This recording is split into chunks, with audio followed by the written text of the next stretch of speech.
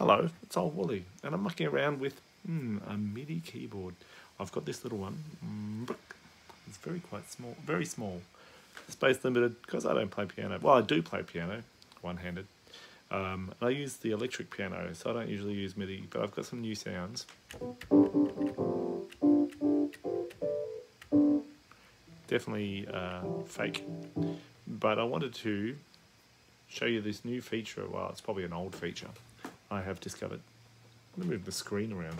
Because last time I just tried to shoot this, it didn't work because I had the phone upside down. Let's see whether you can see this. Oh, there you go. Here's my keyboard. Now you might see this. That's an A minor. It tells me that here. I push these ones. They say that's a D minor. Well, I guess it's a minor third. There we go, and put them together. Is it here? D minor 9. Nice. So it tells me the chords I'm writing. So I'm just trying to find sounds that sound good, but I end up with. We're going to separate these guys. That's A minor over D apparently, and then we go to this one. Apparently that's all G. That's G and G5. That one makes sense. And then we go back to this. Also. Oh, I've done something different. It's not what I intended to do. I want to do a D sus4. I want to do this.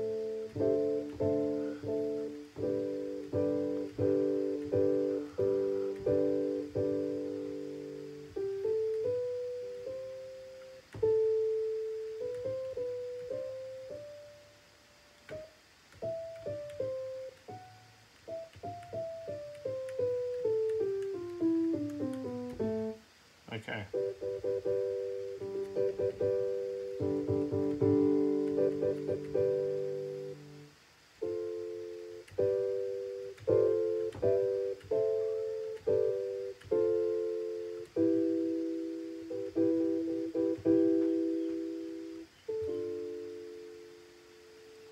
That's an end of the line, isn't it?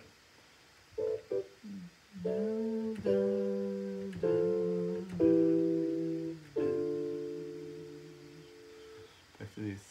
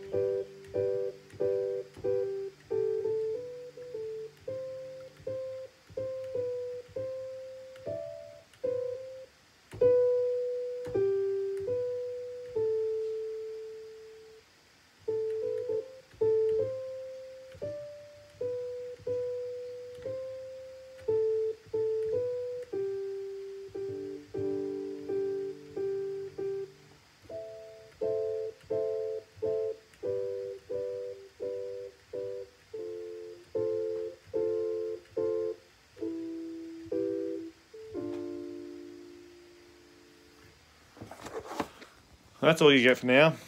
It's on the internet, so I have to use it, right?